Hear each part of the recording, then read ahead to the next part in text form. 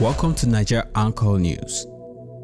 In today's news, in the wake of the recent Republican primaries in Iowa, Nikki Haley, despite landing in the third position, remains resolute in her belief that the race for the Republican nomination will ultimately narrow down to a fierce battle between herself and former President Donald Trump.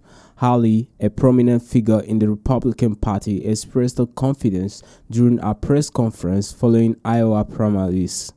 Despite finishing third, she emphasized that the dynamics of the primaries are fluid and she is optimistic about her chances as the race progresses.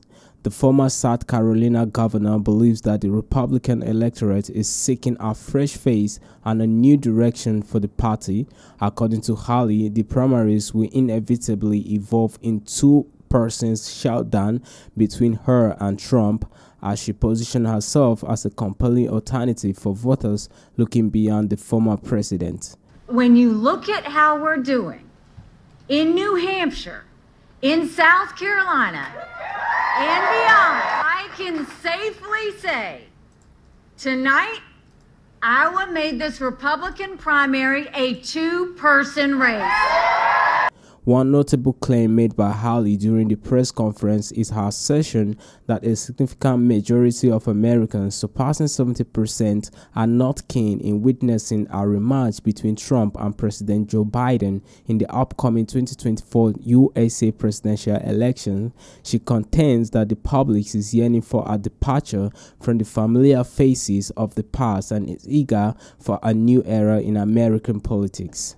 70% of Americans don't want another Trump-Biden rematch. The assertion that the primaries will ultimately boil down to duel between Nikki Haley and Donald Trump adds up an intriguing dimension to the unfolding political drama, with the majority of Americans allegedly expressing a desire for a change in the political landscape. The 2024 Republican primaries promise to be a closely watched and a pivotal chapter in the nation's political history. Stay tuned as we update you with regular news concerning this subject matter.